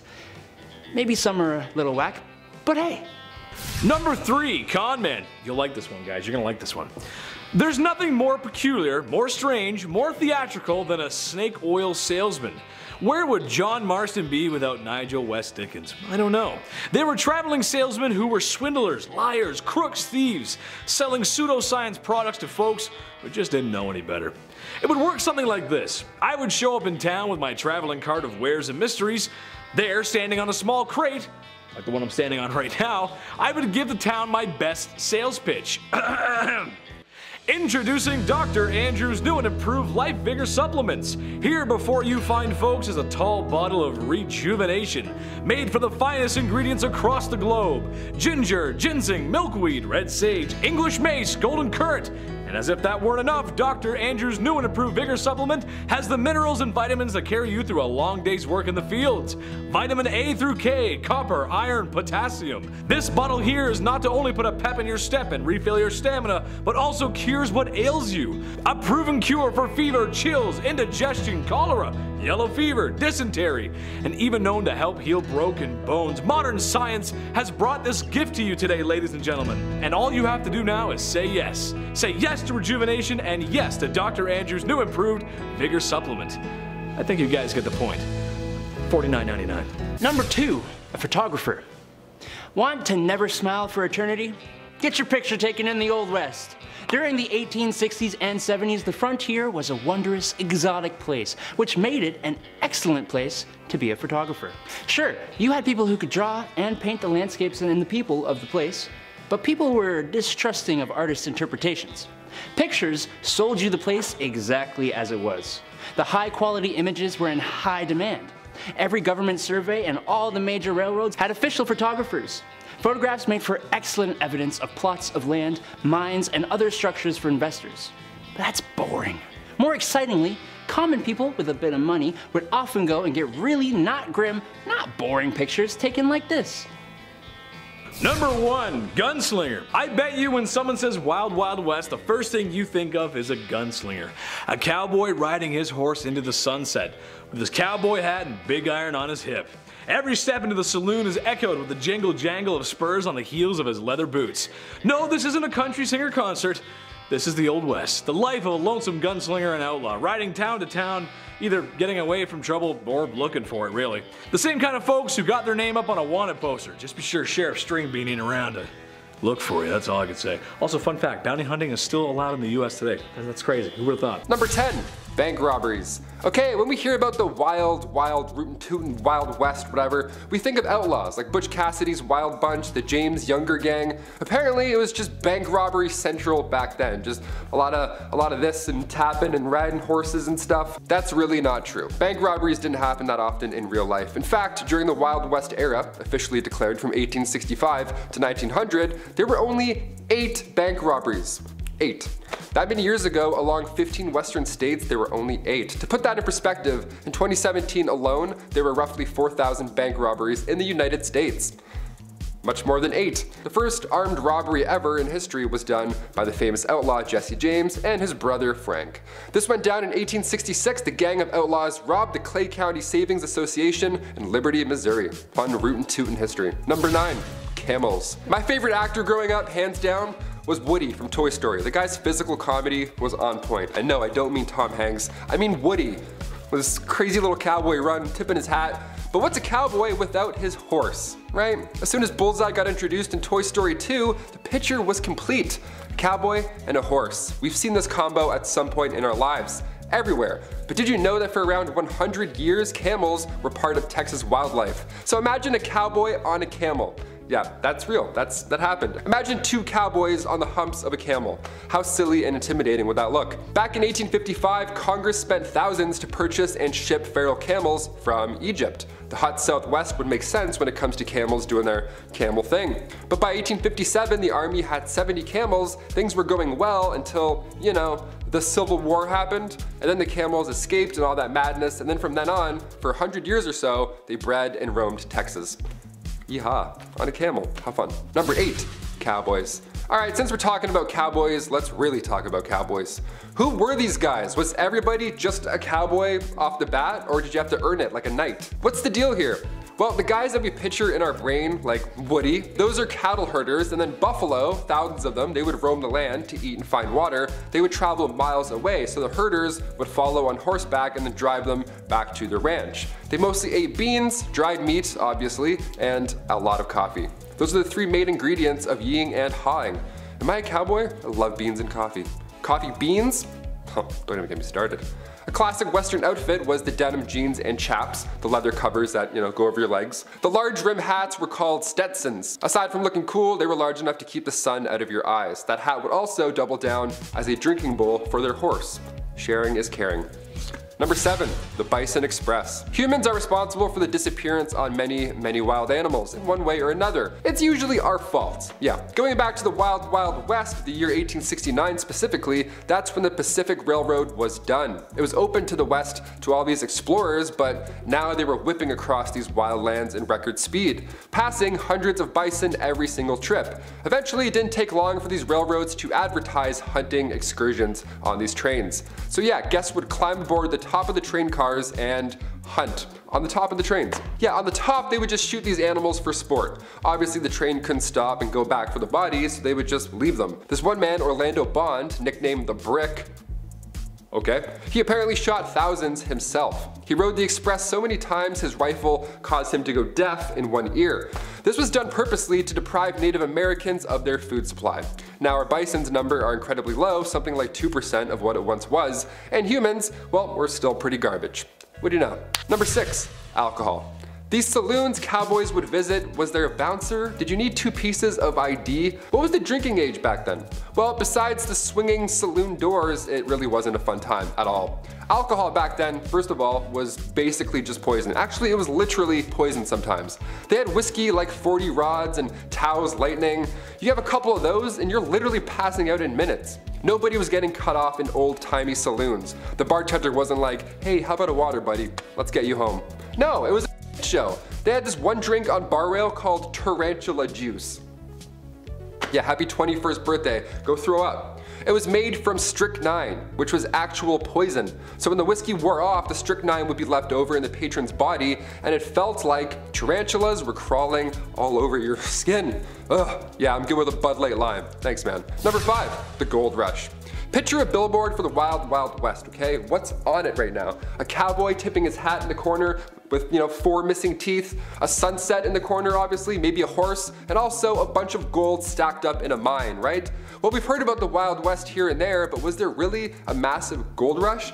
The California gold rush of 1849, despite what history commonly believes, wasn't the first big gold rush, not even close. The first one was back in 1799. A young man named Conrad Reed found this yellow rock right on his property. He had no idea what it was, and for years, he and his father John Reed used this rock as a door stopper. You already know where I'm going with this. This 17-pound nugget of gold, which is worth a lot even today, back then this information was game-changing. Congress then built the Charlotte Mint just so they could handle all this incoming gold found in North Carolina right after. Then later in 1828, more gold was discovered, but this time in Georgia. This was the second rush. Then come 1848, James Marshall found gold at Sutter's Mill, California. After the third one though, that's when the thousands moved out west. That one had the biggest pull, so it's pretty big, but not the first. Number 4, the OK Corral. The shootout at the OK Corral went down on October 26, 1881. It's known as the most famous shootout in history. But should it be? Really? Going back to Tombstone, Arizona, it's 3 p.m. and we have men of the law and of course outlaws all in the same block. So naturally, trouble ensues. There's not enough land here for all of us, some rootin' tootin' shit. There were about 8 men involved in the rumble, but it barely lasted 30 seconds. Also, it's important to note the gunfight at the OK Corral wasn't even at the OK Corral. It happened near the intersection of 3rd Street and Fremont Street, right behind the corral. Yeah, details matter. 3 lawmen were injured and 3 cowboys lost their lives. Yeehaw. That was a sad yeehaw for you guys. This is why you don't organize shootouts at 3 p.m. I don't know, everyone's drunk, there's bad decisions, apparently there's bad aim. Just slam some milk, shake some hands, go home. Simple. Number 3, Helena duels. So we talked about the bizarre ways folks would settle beef back then. They would slam tarantula juice and shoot animals from the top of locomotives, have a 30-second fist fight in the middle of the day, and then go home. But have you heard of these Helena duels? It began, of course, in Helena, Texas, aka the toughest town on earth, at least it was back in the 1800s. The Helena duel began here. There's even a movie called The Duel with Woody Harrelson and Liam Hemsworth. They show this style of combat in a pretty brutal Hollywood way. Both opponents had their left hands tied together with buckskin, and then each were given a small knife with an even smaller blade. It had to be short enough so it didn't reach any vital organ. That was the Texas trick. Then they're whirled around until they're dizzy, and then it gets really loud, really messy, and really bloody. Last man standing, pretty much. The crowd of course watches and places bets, which is always insane to me. I can't watch UFC sometimes. I don't like seeing things break, let alone a Helena duel. Catch me inside sipping milk, texting my ex. Hard pass, freaks. Number 2, train games. Entertainment was always a hit or miss when it comes to these historical lists. The Romans held gladiator battles with animals that drew in thousands of spectators from across the land. Well, in 1894, William Crush, a railwayman, had this event in mind that would for sure go down in history. Oh buddy, did it ever. William Crush wanted to secure the future of the railroad company in Missouri, Kansas, and Texas. And to do so, William made an entire temporary city appropriately named the city of Crush. Nice. There was a carnival for children to enjoy and all that jazz, but the main pull for adults was the train smash. The collision of 2 40-ton steam trains was meant to be the talk of the town. Look at these Goliaths as they smash, or I mean crush, into each other. How fun. Yeah, the trains collided, it worked, and the darndest thing happened. They blew up. Yeah, it's almost like they caused a disaster for popularity. Neat. 40,000 came in and many left injured. A couple of people sadly didn't leave at all. One survivor ended up getting 10 grand out of the deal. His name was J.C. Dean, and they lost their eye in the explosion, so the company gave them a lifetime railway pass. Just the thing you want right after that horrific event. Sorry about your eye, here's free PTSD as well, anytime you want. Enjoy. Crush was later rehired by the railway after it gained popularity. Yeah, this happened back then too. Somebody does something horrible, and then now all of a sudden they're famous. Hashtag chairgirl. And finally, coming in at number 1, Elmer McCurdy. This one is insane, I had to end with it. Elmer McCurdy, back in 1911, he decided to be a rootin' tootin' criminal, and he attempted to rob a train. Unbeknownst to him, that train was not full of gold, but rather passengers. Collecting a whopping $46, which back then was still pretty good, he was quickly shot by a lawman afterwards. This is where things start to get insane. Yeah, I say start. Elmer's body was embalmed and sold by the Undertaker to this traveling carnival. His body was an exhibit almost, with his story attached. And for the next 60 years, his body, this prop rather, was passed around, sold between haunted houses and wax museums. Eventually, the guy's body, his real body, don't forget, ends up in California at an amusement park funhouse at Long Beach. Now, come 1976, there's a crew there filming for the $6 Million Man Show, and that's when Elmer's finger breaks off accidentally. Some key grips like, whoops, revealing it was an actual mummy. They went to film the $6 Million Man and ended up finding the $46 man in real life. How gross is that? Kicking off the list at number 10, medicine shows. Nowadays, medical shows are fascinating. Dr. Pimple Popper, I can weirdly watch that all day. There's something about animal rescues, home renovations, or chiropractic adjustments, you know, I can never be bored. So back in the wild, wild west, the 1860s to the 1890s, they had medicinal showmen. Yeah, these guys would go town to town, of course selling elixirs and tonics, but they would really nail this pitch. They would have pawns run ahead and plant themselves in the audience for these random medicine shows. That way when the world's greatest showman doctor arrives, he randomly picks an ill patient and then boom, just like that, they would be cured. One of the most successful of these elixirs was an elixir made by Kickapoo Indian Medicines from John Healy and Charles Bigelow. It was a mixture of herbs, roots, and animal fat, said to treat any illness, but really it was more of just a laxative, so you were just in the bush and hoping it got better. Number 9. Hop on my camel, partner. When you think of the Old West, you think long open ranges, spurs on boots, and cowboys riding camels? That's right, in 1855 the United States Army decided to import 75 camels to Texas. After all, the terrain in the Old West was fairly similar to the Middle East. The camels made supply runs between Camp Verde and San Antonio. But trouble began when the American Civil War broke out. Eventually the camels were sold off or simply let go into the wild, where they multiplied and began to cause havoc. So much so that folks began to spin urban legends, such as the Red Ghost, a 30-foot tall creature that made people quiver in their britches. When in reality, most people had never seen a camel before, and it was just a feral camel wandering the desert. But I mean, who knows? If Star Wars had a 30-foot camel in the snow, what's to say there isn't one running around in the American desert? Number 8. Missing mines. There's billions of dollars worth of gold lost at the bottom of the sea. It's there right now, waiting for you. Yeah, I'm talking to you. But if you don't have goggles, maybe swimming just isn't your thing, no sweat. Try the West. Yeah, there's dozens of lost treasure troves hidden in mines still to this day, like the San Saba gold mine or the Wheelbarrow mine. There's a few we have heard from in literature from old maps, but none compared to the Lost Dutchman mine. The legend has it that a man named Jacob Waltz, a German prospector, found the richest gold mine in the world. That's what he told his friends, and would we ever lie to our friends about gold and the location for it?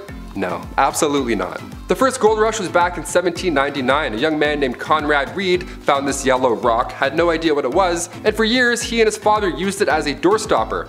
Yeah, they used a 17-pound gold nugget as a doorstopper. Nice. Back then, this information was game-changing once they realized that it was, you know, gold. So Congress then built the Charlotte Mint just so they could handle all this incoming gold found in North Carolina right afterwards. I just wouldn't have told anybody. I'd be like, is this an infinity stone? I'm just gonna pocket this and then head out east. Head out east. Number 7. Sideshow Crook. Elmer McCurdy was no different in life than any other bandit at the time. What makes McCurdy so unique is in his afterlife. McCurdy met his end on October 7, 1911, after local sheriffs tracked him down from a botched robbery. McCurdy was taken to an undertaker and prepared for burial. Unfortunately, no one came to claim the lonesome bandit. Not getting paid for his services, the undertaker began to display McCurdy as a sideshow attraction, charging patrons a nickel to view the bandit. The attraction became popular enough to draw the attention of carnival promoters, who offered multiple times to purchase the mummified crook, but were all denied. As the years went on, McCurdy changed hands from multiple sideshow attractions and museums. One day in 1976, a film crew was setting up props for filming. When someone began to move what they thought was a wax mannequin, it actually turned out to be poor old Elmer McCurdy himself. Eventually, McCurdy was laid to rest in a grave, where 2 feet of concrete were poured over his casket to make sure no one would come to steal the sideshow crook. Stay in the hole, partner. Number 6. Cowboys and aliens. Long before the Roswell incident in New Mexico back in 1947, aliens might have actually visited us. Yeah, the report comes from 1896 from 2 men in California. They reported that 3 alien beings were trying to abduct them. Were these just cowboy pranksters? Maybe they had a few shots of whiskey from the saloon? No, one of them was a colonel. Colonel H.G. Shaw and Camille Spooner were going from the town of Lodi to the Fresno Citrus Fair, which honestly sounds like a wonderful time, just saying that. But en route, they were greeted by 7-foot tall, slender Aliens. Yeah, the aliens didn't end up taking the two men because they were too heavy. These aliens were too thin and weak. Legit, that was the reason. They just couldn't grab them and take off. So they got back into their spaceship and they took off. How embarrassing is that? Hit the gym, E.T. Number 5, Romeo and Juliet. What's in a name that which we call a rose? Any other word would smell as sweet? It's often said that art imitates life, but sometimes life can be stranger than fiction, and oftentimes really similar. The Hatfield and McCoys were two feuding families in the time of the Old West, whose hatred of one another runs deep. The most serious issues being family members removed, Old West style, by the opposite family, and in one case a court battle over the ownership of a barnyard pig. But perhaps the best story to come of this feud is the love affair of John C. Hatfield and Rosanna McCoy. The two lovers met and instantly fell in love with each other, their families instantly disapproving of their newfound love. Similar to William Shakespeare's Romeo and Juliet, the star-crossed lovers story ends in tragedy. After multiple attempts to rekindle their love, including a daring rescue organized by Rosanna to free John C. from her own family, their love never resparked, and John C. went on to marry her cousin. It's said that poor Rosanna died of a broken heart. He loves me not. He loves me, he loves my cousin? Number 4. Bank robberies. If you're going to parody the Wild Wild West, you need a horse, you need a hat, and you need a big sack with a $sign on it. Apparently, wasn't it like Bandit Central? Weren't there bank robberies on every dusty corner in every dusty old town? No, there actually was very little, in fact. Bank robberies didn't happen that often back then. In fact, during the Wild West era, officially declared from 1865 to 1900, there were only 8 bank robberies in total. To put that in perspective, in 2017 alone, there were around 4,000 bank robberies in the United States. So it got a lot worse after the Wild Wild West. Now we're on like Wild Wild Wild, it's like 17 wilds at this point. The first armed robbery ever in history was done by famous outlaw, you may have heard of them, Jesse James and his brother Frank. This was in 1866. The gang of outlaws robbed the Clay County Savings Association in Liberty, Missouri. We know all these bandits, but it's like they're just robbers, they're just bad people. We shouldn't really know them or glorify them. But they do this and ride horses, so it's kind of fun. And the number 3 spot, Good Bad Town. On your way out west, you may come to find that the unsettled lands are full of danger, bandits, crooks, perilous weather, and the occasional tummy ache. When the town of Palisade, Nevada's railroad was expanded and people began to arrive in droves, the town boomed, but so did their boredom. Palisade was rather mild compared to the rest of the expanding West, so much so that when tourists began to complain of Palisade being nothing like the dangerous towns they read about in their dime novels, the people of Palisade acted by staging fake bank robberies, gunfights, and even Native American battles between them and the army, with sometimes the Native Americans participating. Also going as far as using real cattle blood during the staged combat. The citizens of Palisade were such effective actors that a lot of tourists began to run back to the train in fear of what they were seeing. Nothing more American than capitalizing on boredom. Number 2, Helena duels. Have you guys heard of Helena duels? They're pretty intense, and they're a bit more intense than breakdancing battles, which honestly it's pretty close, but these are like right above it. Helena duels began of course in Helena, Texas, aka the toughest town on earth. At least that's what they called it back in the late 1800s. It still is pretty close. The Helena duel began here. There's even a movie called The Duel with Woody Harrelson and Liam Hemsworth. They showed this style of combat in a pretty brutal cinematic way. Opponents' left hands were tied together with buckskin and each were given a small little blade. It had to be short enough so you couldn't reach any vital organ. That was the trick. It was a brutal detail that made this an unusual event, but just like the Romans and the Colosseum, everybody likes watching violence. Depending what era it is, people are like, yeah, we'll still show up and watch people die, sure. People would make bets during these duels. How did anybody watch these at all? I can't even scroll through Reddit at night without seeing something awful, let alone a Helena duel at like 4 p.m. And the number 1 spot, I don't like your snoring, partner. There were a handful of dangerous criminals back in the Wild West. This includes John Wesley Hardin. Born to a reverend in 1853, his parents hoped he would grow up to be a preacher. He turned out to be one of the most deadliest outlaws to ever live. Hardin claimed many lives over the years, but most bizarre was when he shot a man for snoring. One night in 1871, while staying at a hotel, Hardin was having trouble sleeping due to the man in the next room snoring loudly. Hardin promptly shouted at the man to stop snoring. Irritated with no response, he fired several shots into the next room, claiming the man's life. After years of being an outlaw and spending a lot of time in jail, he was released for good behavior, where he then received a full pardon. With his full pardon, Hardin was then able to take and pass the bar exam, afterwards setting up a law practice in Gonzales County, Texas. If your lawyer has a longer criminal history than you, there's a good chance you're not going to beat the case. Number 10. Diseases. Dude, I had a toothache the other day, swelled up immediately. I would never have lasted in this era. Unfortunately, everyone, it wasn't called the mild West. And when people were sick, they got sick, like sick.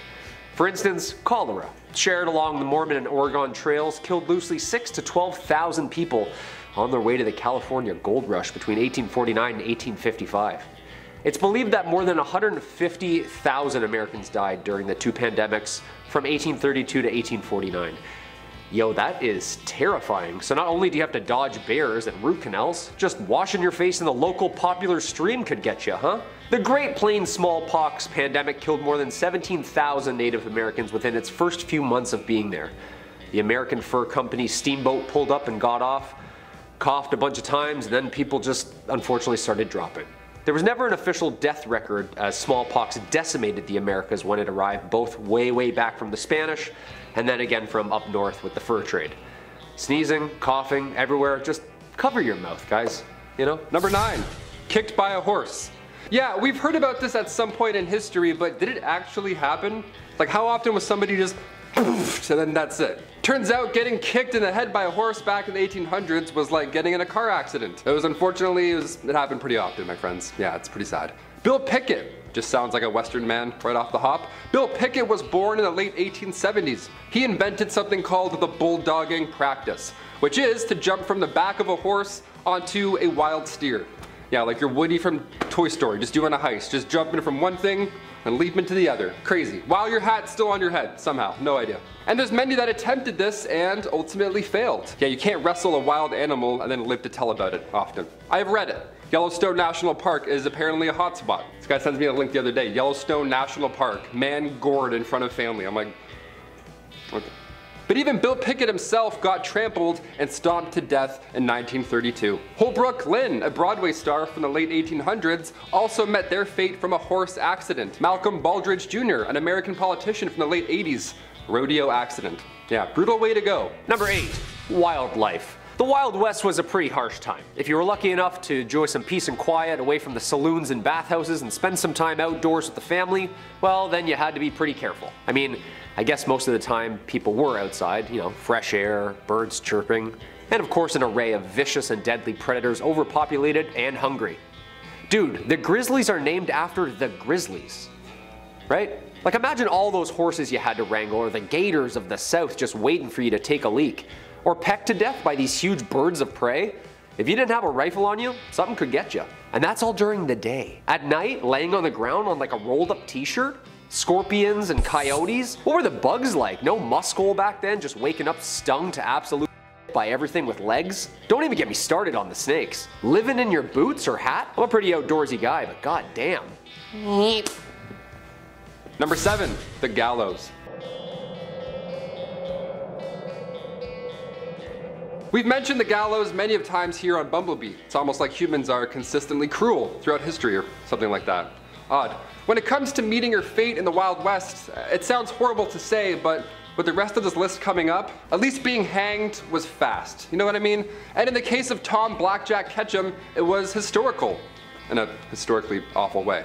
After a train robbery gone awry, or as I've said for 10 years, Ori, Tom Ketchum was held in prison until his date with the gallows arrived. But while waiting in prison, this man gained weight. The guy was eating good. He weighed around 200 pounds by the time of his demise. And dark detail here, but his body was so heavy when he was hanged that his head just kinda, you know, I don't want to say anything here on YouTube, but like his head, that's all I'll say, just. Number 6, topicals. If we know anything about doctors from history, is that sometimes they didn't get it right. Most of the time, super helpful, and then like sometimes, yeah, I have a cough, here's some ammonia. Come on, you can trust me. Just call me Doc. You know what I mean? Doctors in the mid 1800s, wild west times were just like jarring and bottling everything up. Everything had a remedy.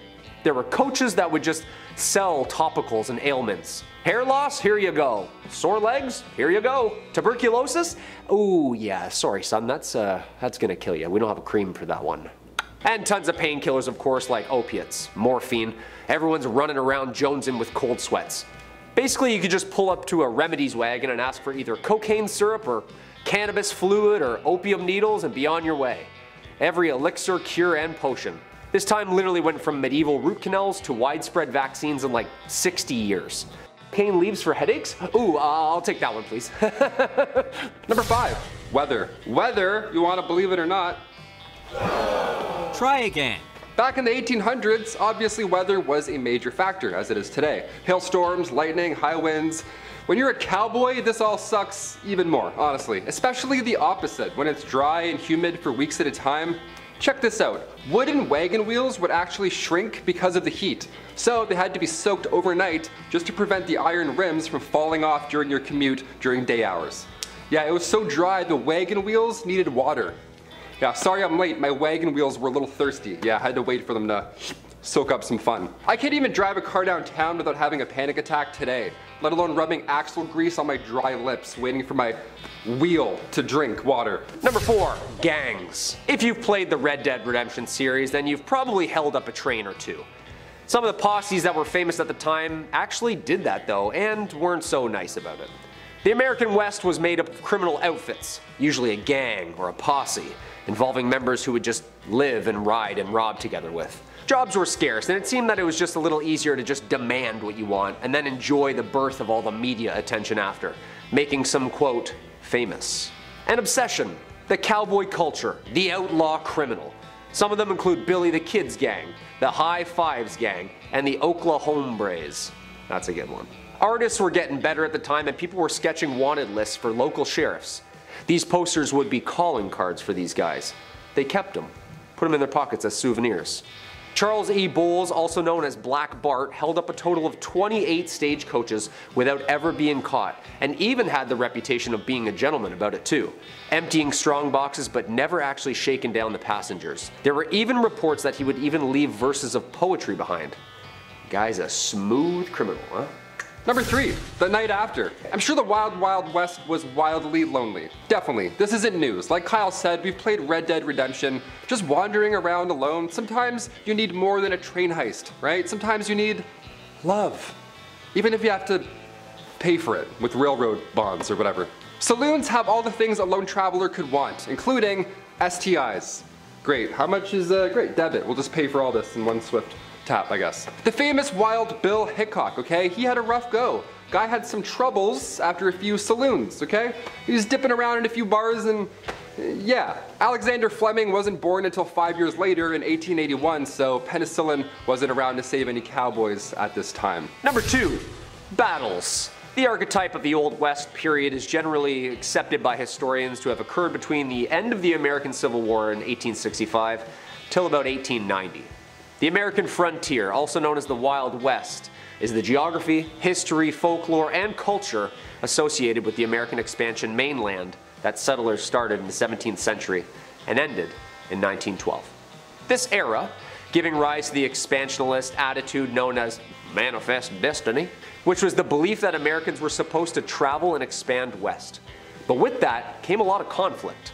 You can't just waltz in and throw up a house when someone else lives there already, you know? Years of warring tribes and bands, colonist battles, ego-filled duels, and the aggressive pillaging of land stolen took countless number of lives. Yeah, countless, like we'll never actually know the accurate number. Roughly 750,000 lives were lost in the Civil War.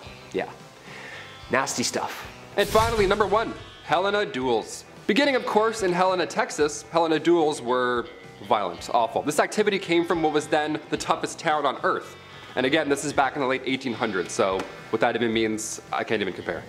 The Helena duel began here. There's even a movie called The Duel with Woody Harrelson and Liam Hemsworth. It's not a great movie, but it's a history lesson in itself. A Helena duel puts our opponents' left hands tied together, right? They're just tied together with buckskin or something that smells awful, and you have to just fight each other using one arm. Now, of course, in Western fashion, there was a weapon or two involved that I don't want to get too deep into on YouTube, so it got pretty gory, it got pretty violent. The only rule here was that they can't bleed too much. Awesome, that's a great fun rule, like whipping that one out on Saturdays. Hey, no one bleed too much or else, you know, then we gotta stop. I thought UFC was brutal, let alone a Helena duel starring Liam Hemsworth, of all people. Really?